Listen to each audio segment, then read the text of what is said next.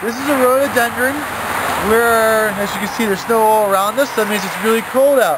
It's a good example of a plant that's got a winter stress on it, but all plants in the wintertime have a stress because of the cold. Most plants, when it gets really cold, they start to slow down their metallic processes, and we call it acquiescence, or dormancy is another name. It's not true dormancy, but it's acquiescence.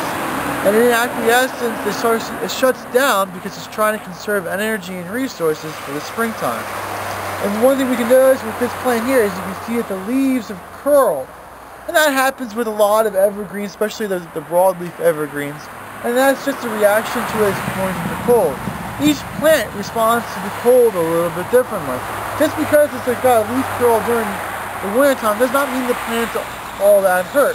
In some ways, this cold is actually needed. This stress is actually needed.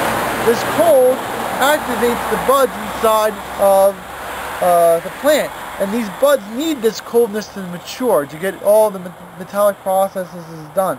And if it doesn't get that cold during the year, it won't break out into the springtime and produce flowers and new shoots. It's an evolutionary event that has occurred. In evolution, these plants every year get this coldness. And if it breaks out too early, all that new foliage that just broke out dies. So the plant programmed itself that it needs a certain amount of cold time, and we call that cold period vernalization. And since the plant needs it, it's a requirement. So it's a vernalization requirement for the plant. And a lot of the evergreens and a lot of the broadleaves everywhere have this requirement before the plant starts to grow. And that's to protect the plant and doesn't use up and waste energy before it actually needs it. So it's part of the plant of going through this coldness. It's needed. Most evergreens, most broadleaves, most plants in the colder environments need this cold in order to survive.